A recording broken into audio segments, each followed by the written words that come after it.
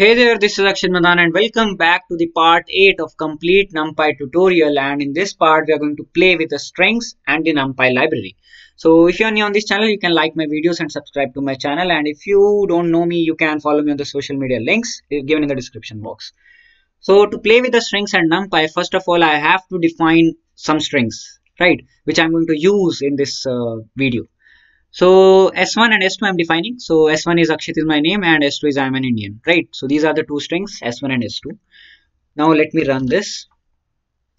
Now np.char.add is the function, or you can say an library, or you can say a function which you can use to concatenate these two strings, right? So S1 and S2, you can't use S1 plus S2, right? Because that is some numeric addition. That plus sign is defined for numeric addition, right? Now this np.char.add is useful for concatenating your strings. So let me run it and you can see the output. Both the strings are concatenated, right?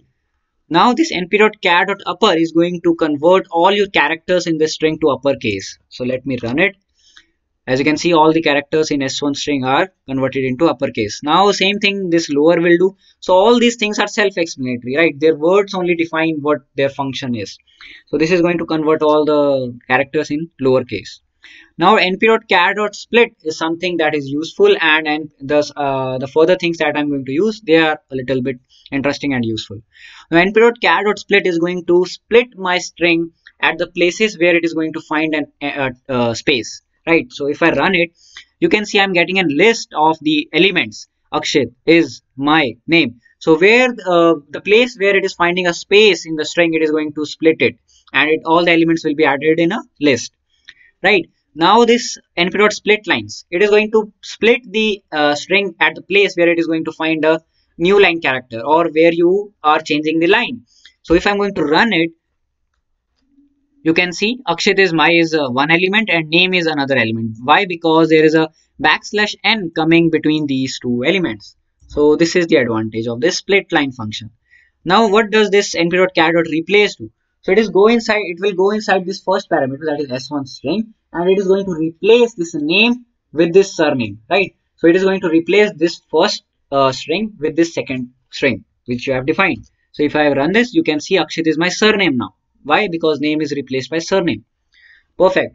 Now here you can see I'm printing goodbye, but I'm not saying goodbye to you. I'm saying that you can print this stars and this goodbye pattern using this np.char.center function, right? So if I run this, you can see I'm getting this goodbye, but this can be very much helpful using this. It can be very much easier using this, right?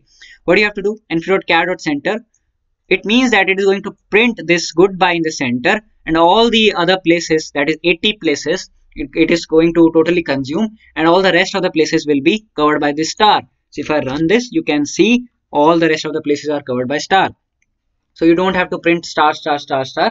You can use this function and you can print this pattern. Okay, so I think we have ended this NumPy tutorial series, and if something comes up new and interesting, I'm going to append in this playlist, but I think this much is enough for this playlist. And I hope you have enjoyed this playlist, and if you have any doubts, you can reach out to me on my Telegram channel. Yes, so till the next content, keep coding, keep innovating, and thanks a lot.